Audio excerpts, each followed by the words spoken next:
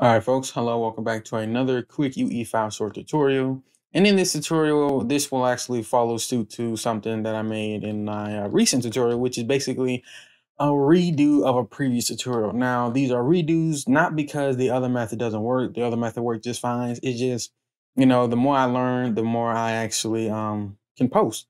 So, for instance, I learned that about the UE5 actual, modeling mode. And I never actually use it. Just get rid of these Discord notifications.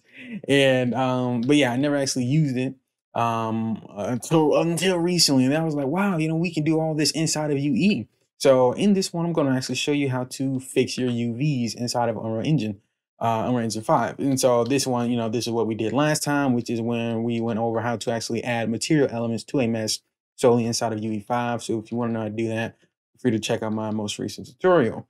Now, in this one, we're going to be fixing UVs. So if you've ever seen a model that had invisible faces, right, or you ever made one, you're just like, why is parts of my face missing from certain angles? Like you can see all the faces except for certain angles. Then it's just like, what is going on? It's just like, why? Well, the reason is because your normals are backwards.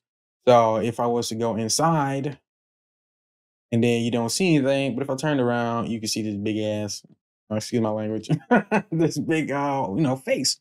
And so the reason is we have to recalculate our normals. Now, in the previous tutorial, I was like, okay, let's load up in Blender. I mean, it took 50 seconds total, very easy, very simple.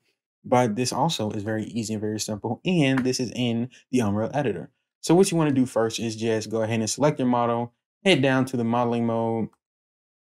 Let's go down to the attributes, and in it, we will find something called normals.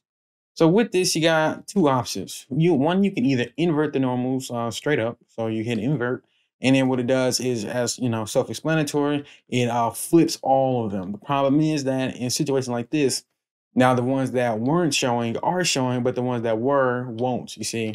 So now that's not really fixing the issue. However, you can also or instead of just inverting it, you can fix inconsistent normals. This basically means that it'll try to do its best to recalculate all the normals to the outside, which is what you want. That way, all the faces are facing the correct direction.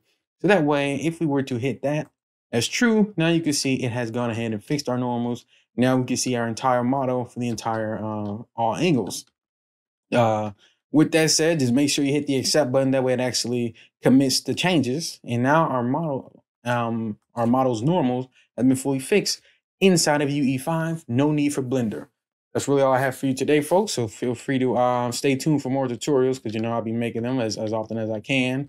And best of luck in your UE5 endeavors, because as I always like to say, it's difficult when you don't know what you're doing, which is why I make these videos.